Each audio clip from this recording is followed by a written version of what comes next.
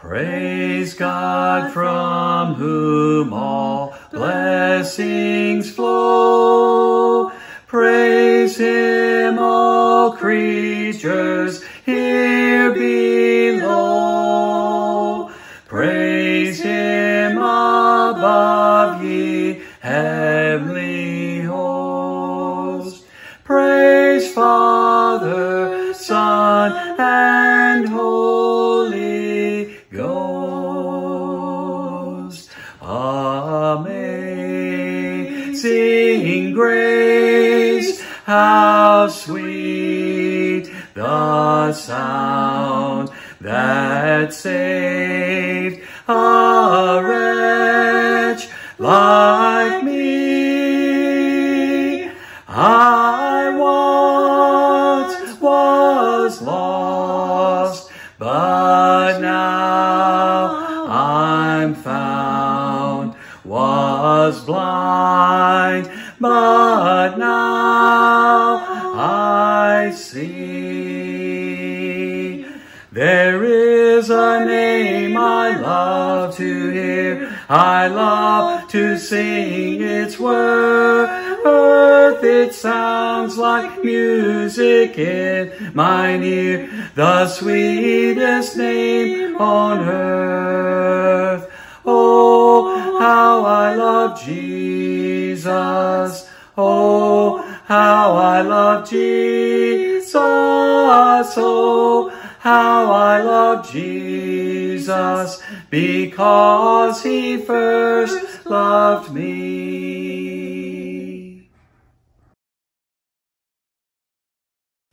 Good morning. I'm privileged to share a meditation on the Lord's Supper with you this morning.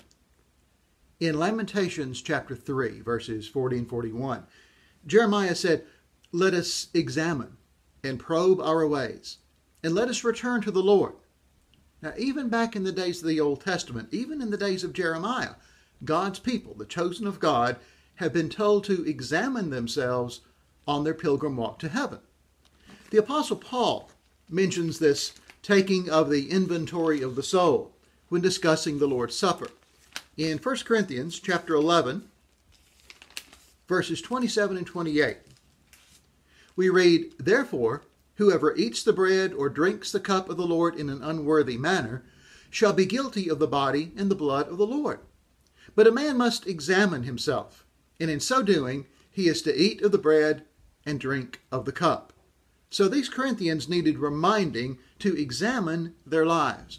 When Paul had proclaimed the gospel there, some of these Corinthians had been baptized. They became Christians. Now Paul has been gone a while, and they have set up their congregation not as the Lord's body where everyone was equal as it was originally intended, but as a type of social club. Some members were going rich and they were full. Other members of their congregation and community were going hungry.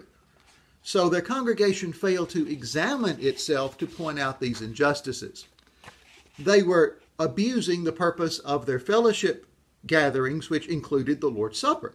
So Paul is harsh because sometimes we need a wake-up call to examine ourselves. And the only remedy is to go back and remember why our Lord died in the first place, to save us from our sins, since none of us is perfect. Without Him, we have no hope. With Him, we have purpose and promise of eternal life and purpose for our existence here on this world. So let us look inwardly as we examine ourselves for the purpose of strengthening the church outwardly. In Paul's second letter to his Corinthian children in the faith, in chapter 13, Paul takes a more kindly tone, and he reminds them of the necessity again of examining themselves to take a spiritual inventory, if you will, to see their place before God. We read, "For indeed Christ was crucified because of weakness, yet He lives because of the power of God." Test yourselves to see if you are in the faith. Examine yourselves. Or do you not recognize this about yourself, that Jesus Christ is in you? Now this verse is very similar to one that Paul wrote to the Thessalonians in 1 Thessalonians 5:21, when he said, "But examine everything carefully, hold fast to that which is good." Therefore, in our meditation this Lord's Day morning on the Lord's Supper, to examine ourselves means that we reach forward to that which is good. But what does the Lord himself consider to be good? Well, we're all familiar with the churches of Asia Minor that John mentions in chapters 2 and 3 of Revelation. Now, most often our lessons on that part of the Bible center on the admonitions that Christ gives to those 7 churches of Asia Minor. He fusses at them a lot for things they're not doing right. But for many of them, not all of them, but for many of them, he prefaces his remarks with some positives, with things that he wants to brag on them a little bit. And so we can take a look at those and see what Jesus pinpointed as positive qualities of a congregation. And some of those good things that they had been doing, he brags about their good works, about their perseverance, about their proving what they have heard, enduring their poverty and their trials, holding fast to Christ's name in the midst of their persecution. And he really sums it up with the church at Thyatira when he says, increase in love and faith and service. So that's what they were known for. So, brothers and sisters, if we need an inventory of what the Lord himself looks for in us as we examine ourselves in our partaking of the Lord's Supper this morning, that's a pretty good list.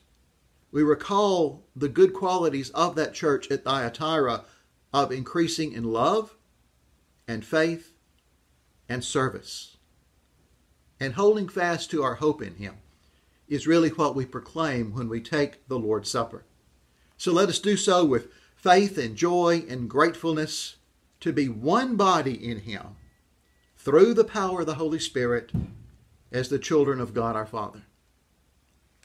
Will you bow with me now, please, as we give thanks for the bread and for the cup. Our Father in heaven, we're grateful this morning for all the blessings you give us. We're especially grateful, Father, for the sacrifice of your Son and our Savior upon the cross at Calvary. We're thankful for this bread that represents to us his body. We're thankful for the fruit of the vine that represents to us the blood that was shed on that cross, so that we may have boldness as we approach you as your children. Be with us, Father, as we partake. This is our prayer in Christ's name. Amen. May God be with you this week.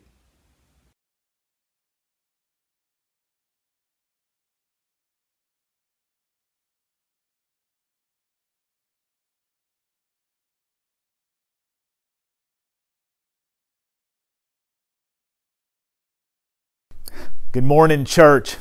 Hey, today's Sunday. It's May the 24th, 2020, and I want to thank you for making this online video a part of your family's stay-at-home worship this morning.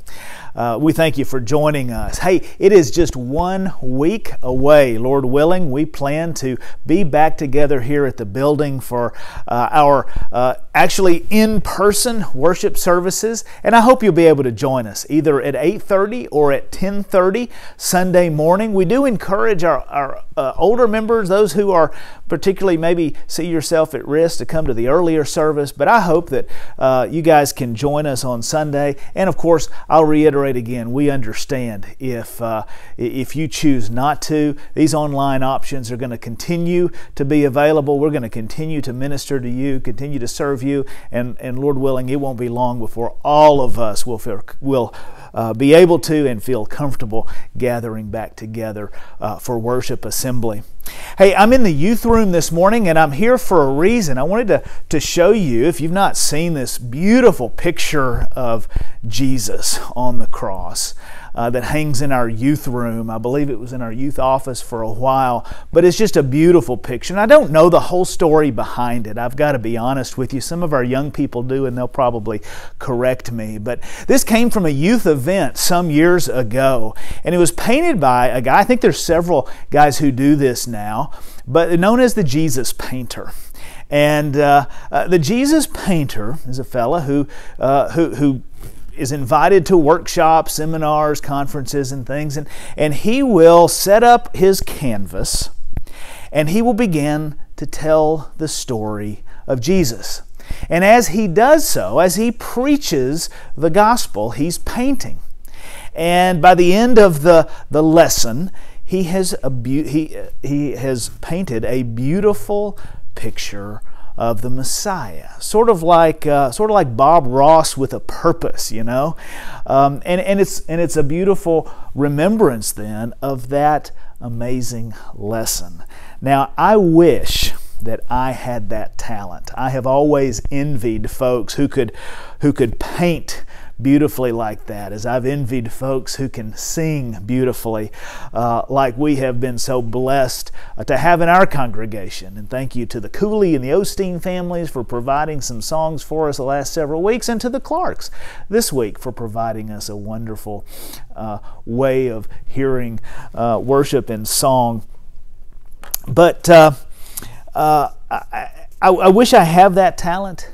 I always love it when I hear of people who have found a way to tell the story of Jesus through their gifts, through their talents. And that's where we want to go this morning. So for the last several weeks, we have been in a series I've been calling Fix Your Eyes on Jesus. And we have been, that's kind of been our backdrop. We have been trying to draw on the experience of those in Scripture who encountered Jesus and whose lives were changed by Jesus, whose perspectives in life were changed by Jesus. We looked at Peter, who learned to fix his eyes on Jesus and was able to walk on water. We looked at the story of a man who was born blind, but then was made able to see Jesus very clearly. And then his physical sight was restored. We looked at a Pharisee, a man who had sight but then was made blind so that he could see Jesus more clearly for the very same reason as that blind man. Of course, that was Paul, also known as Saul.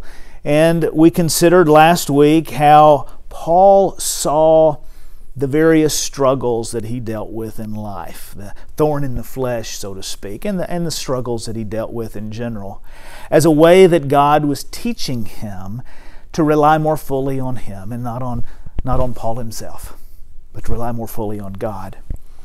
Today I want to return to the book of Acts and to that first encounter that we had with Paul. But this morning I want us to shift our focus not on Paul, but on Stephen, a man by the name of Stephen. Now maybe you recognize that name. Probably you do. He is known, of course, as the first Christian martyr, the first believer to die for his faith. We don't know a whole lot about Stephen, actually. We don't know very much at all. It isn't until the 6th chapter of Acts where we get our first encounter with Stephen. And if you open up your Bibles and you look at Acts chapter 6, you kind of breeze through there. You're reminded that in Acts chapter 6, a problem has popped up in that infant church in Jerusalem. Apparently there are some members who are being overlooked in the daily distribution of food. The Grecian Jewish widows had been neglected in favor of the Hebraic Jews, the widows of Hebraic ethnicity. The apostles know that that's a problem, but they want to focus their attention on prayer and the ministry of the Word. And so they gathered all of the disciples together, and they said, all right, we want you to choose 7 men from among you who were known to be full of wisdom and the Spirit of God, and turn this responsibility over to them. That way they could give their attention to prayer and the ministry of the Word. Look at verse 5, Acts 6, verse 5. It says, this proposal pleased the whole group. Now I have to pause there and wonder, that's probably the last time this has ever been said about any church that I know of, that any one proposal made everybody happy. We know how rare that is, right? All kidding aside, they chose Stephen, a man full of faith and of the Holy Spirit. Also, Philip, Prochorus, Nicanor, Timon, Parmenas, Nicholas from Antioch, who was a convert to Judaism. They presented these men to the apostles, who prayed and laid their hands on them. So what do we know of Stephen? We know Stephen was a man who was full of wisdom and the Holy Spirit. That was one of the criteria for the choosing of these special servants. We know here in verse 5 that he is a man full of faith and of the Holy Spirit. And you go down a little bit further in verse 8, we see that he is a man full of God's grace and power. And so you very much get the idea that Stephen was a really strong and faithful disciple of Jesus. And that's where the problem was. That got him into trouble. Picking up in verse 9, the Bible says opposition arose from members of the synagogue of the freedman, as it was called, Jews of Cyrene and Alexandria, as well as the provinces of Cilicia and Asia. These men began to argue with Stephen, but they could not stand up against his wisdom or the Spirit by whom he spoke. Well, not being able to argue against him, they started to slander him. That's what we do, don't we? Then they secretly persuaded some men to say, well, we've heard Stephen speak words of blasphemy against Moses and against God. So they stirred up the people and the elders and the teachers of the law. They seized Stephen and they brought him before the Sanhedrin.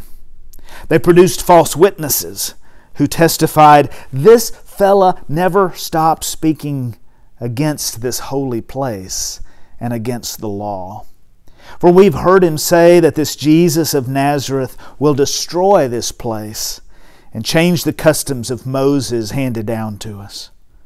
All who were sitting in the Sanhedrin looked intently at Stephen, and they saw that his face was like the face of an angel. Obviously, Stephen was an innocent man, guilty only of telling others about Jesus, guilty only of being a man full of wisdom and the Spirit of God. Now, I'm not going to take time to read all of chapter 7, but I want you to skim through there. There, Stephen is hauled before the Sanhedrin, the Jewish ruling council, the authorities, and he's got to know what is about to happen. He's got to know how this is going to go. We aren't all that far removed at this point in the story from Jesus' crucifixion. Stephen, no doubt, has got to know what is about to go down. And yet he uses it as an opportunity to tell the story of God. To tell the story. Stephen knew what these men were capable of course, and he had to have known what was about to happen. Nonetheless, I want you to hear some of what he said. Picking up at the very beginning of chapter 7. And the high priest asked him, "Are these charges true?" To this Stephen replied, "Brothers and fathers, listen to me. The God of glory appeared to our father Abraham while he was still in Mesopotamia, before he lived in Haran. 'Leave your country and your people,' God said, 'and go to the land I'll show you.' And so he left the land of the Chaldeans and he settled in Haran." Now, I'm just gonna stop right there, but I want you to skim through the rest of the chapter, and I want you to see what Stephen was doing. He was telling the story of God. And as you read through, you see he leaves very little out, right? Beginning with the story of Abraham, he tells of how God called Abraham, how he formed he and his family into a people, a nation, a holy nation, a people unto himself. He tells how God worked through Isaac and Jacob and Jacob's sons, the 12 patriarchs. He tells of Joseph and how the people wound up in slavery in Egypt for 400 years. And then he tells of how Moses was called by God to go and to deliver his people up out of slavery and into freedom, leading them into the wilderness, sustaining them, guiding them, watching them, protecting them. Stephen tells the story.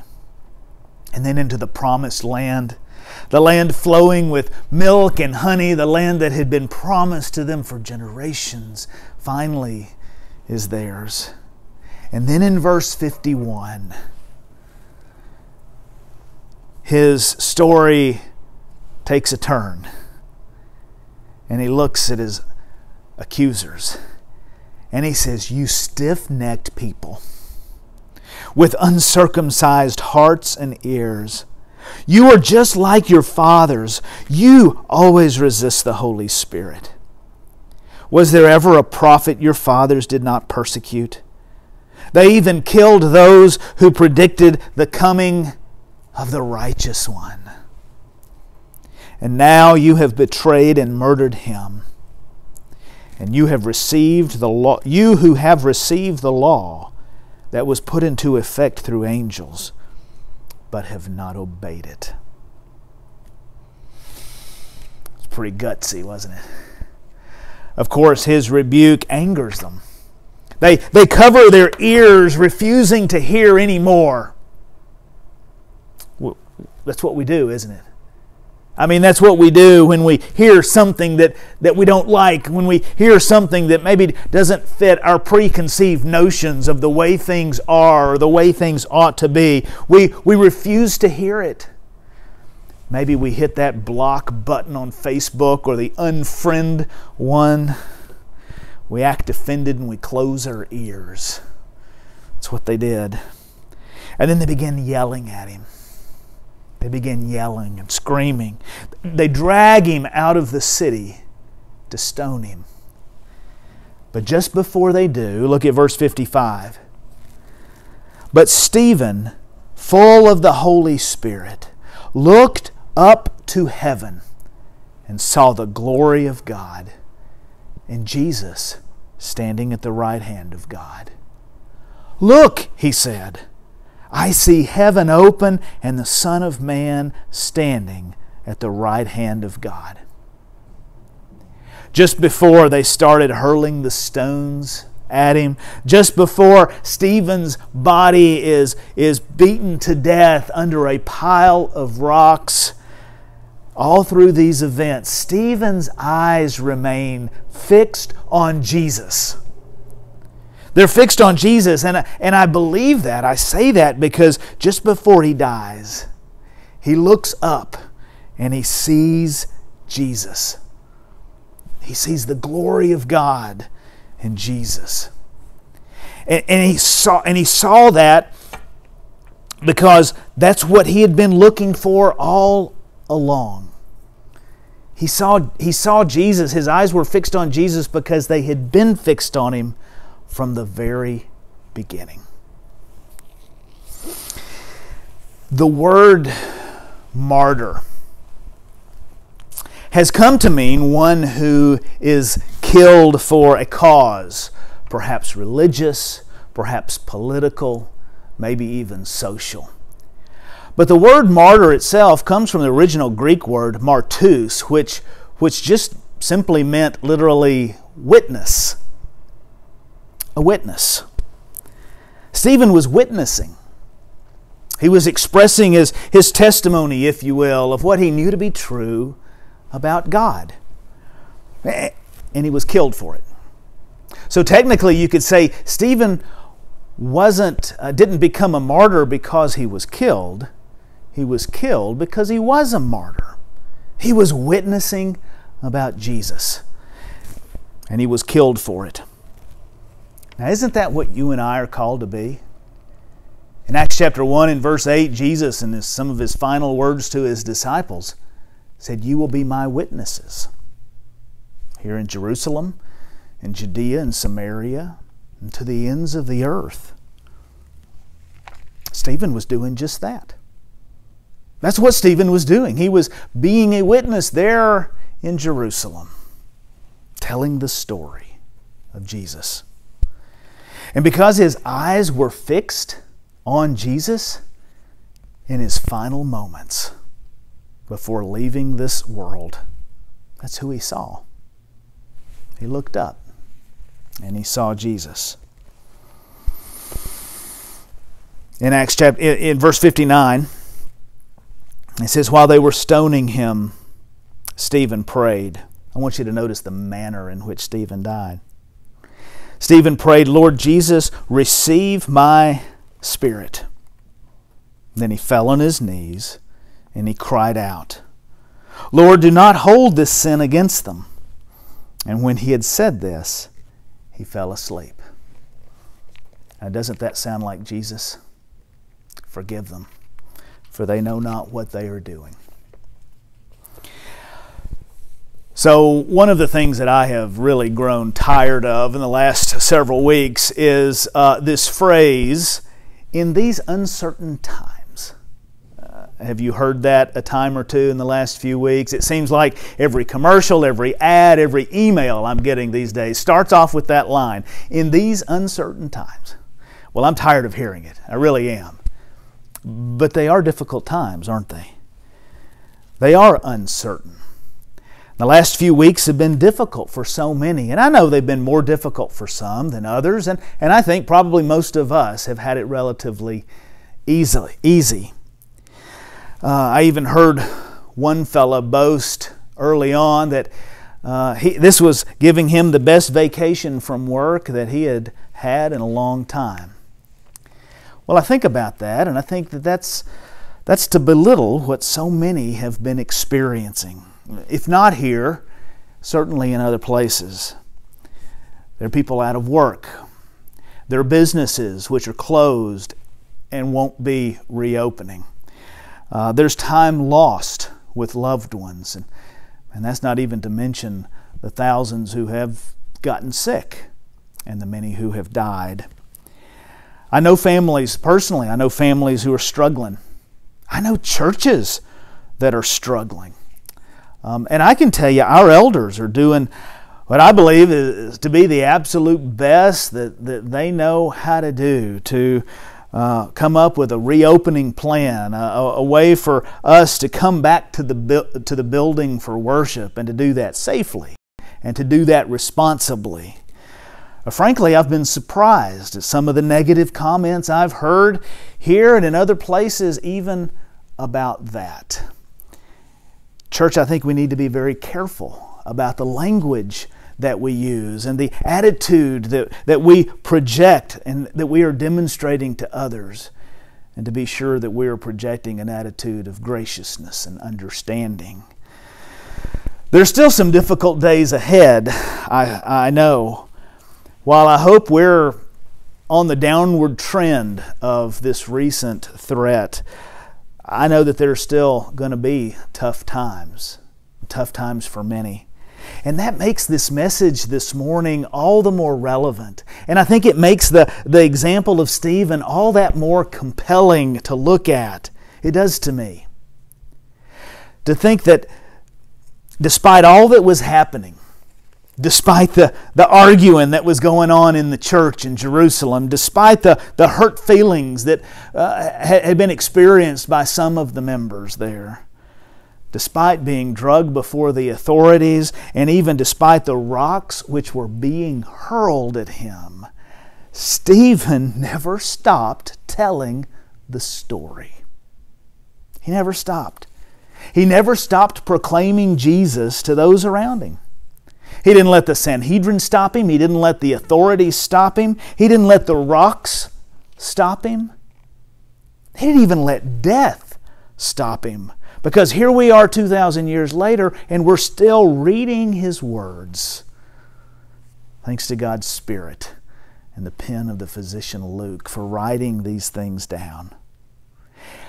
And I can't help but wonder what kind of impact Stephen must have had on those who were around him on that day. We know that one of those individuals was a Pharisee by the name of Saul, whose story we've already looked at and who we are very familiar with. Saul was standing there as Stephen was stoned to death, standing there over the coats of the men who were throwing the rocks. The text tells us he was giving approval to Stephen's death.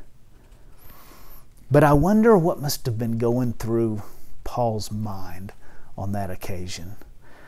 You've got to know, or you've got to think, that Saul may have been moved by seeing a man who was willing to go to his death telling the story of Jesus. It took a dramatic conversion on the road to Damascus to do it. But many years later, Paul would do the very same thing. He would go to his death in Rome, most likely, for telling the story of Jesus. So what about you? What about us? What about me? Are we telling the story? I can tell you, even though I stand before you each week, these last few weeks on television screens or computer monitors, but even though I stand before you each week, I can tell you I've got a lot of room for improvement. I'm not happy with the way, with my own courage and certainly creativity in telling the story of Jesus outside these walls. I know that there's room for improvement.